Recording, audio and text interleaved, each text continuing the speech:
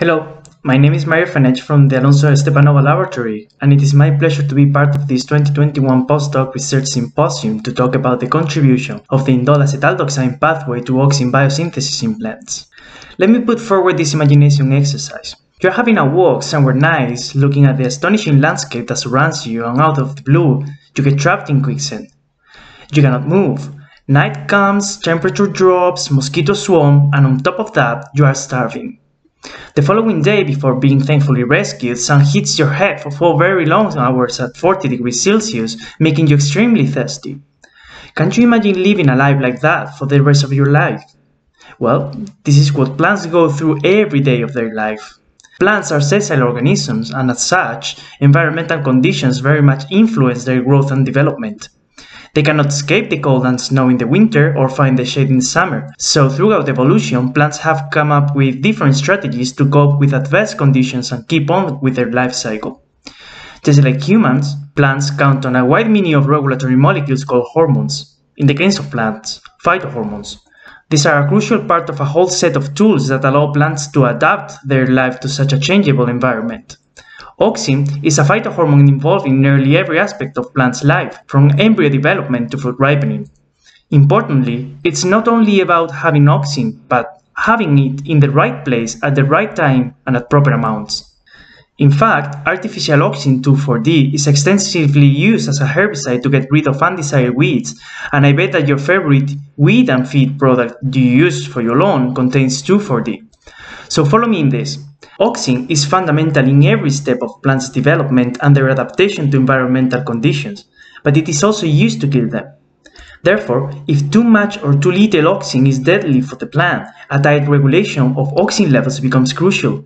Elucidating the molecular basis by which plants maintain this tight regulation is critical to our understanding under what conditions a plant thrives or dies.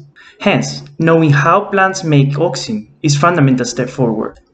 While we know a great deal about auxin transport, perception, signaling, and response, our knowledge of auxin biosynthesis is still very limited. The current model of auxin biosynthesis, to which our group has significantly contributed, is presented on this slide. It is now accepted that plants make auxin using the amino acid tryptophan that is converted into indole pyruvic acid intermediate, or IPYA, after which this branch is named, and eventually to auxin indole acetic acid, or IAA. But there are parallel routes that remain poorly characterized, and their contribution to auxin pull in the plant is very controversial. We know that when tuning down the main IPYA branch, plants show low auxin traits, and when it is tuned up, they show high auxin traits like leaves pointing upwards but bending downwards that we call leaf epinasty. There were several reports published over the years that suggested the possible involvement of these other gene families in auxin biosynthesis, but the firm proof for that from a genetic point of view is still lacking. We can rely on the plant traits associated with high or low auxin levels, also known as auxin phenotypes, to test the involvement of these candidate gene families in auxin biosynthesis. We knocked out, or switched off, each of these genes one by one. The expectation is that if the candidate genes are contributing to auxin synthesis, then their mutants with genes inactivated will show low auxin defects. However, when we switched these enzymes off, no changes were observed. We did the same for the following steps of the pathway and still did not observe any changes. We even crossed these mutants to sensitize mutant lights in auxin biosynthesis, hoping to enhance the phenotype by combining multiple mutations in the same plant, but we could not detect any auxin phenotypes in the new mutants. What does this all mean? There are several possible interpretations. It might be that these gene families do not contribute to auxin synthesis under standard growth conditions, but we may have not fully resolved the gene redundancy in these families. This means that a gene of interest is not the only one with a certain function, but instead that it belongs to a group of genes carrying out the same activity, hence being called a gene family.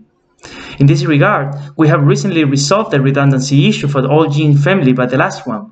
Currently, we are working on the identification of higher order mutants involving all 7 members of the last steps gene family. After years of work, we expect to identify the septuple mutant in the next few months and hopefully resolve the long-standing question of the role of the IPYA-independent pathway in auxin biosynthesis. I want to thank all the people involved in this work, the principal investigators for all the mentoring and support, and current members of the lab for making my recent incorporation to this team easier. Thank you for your attention.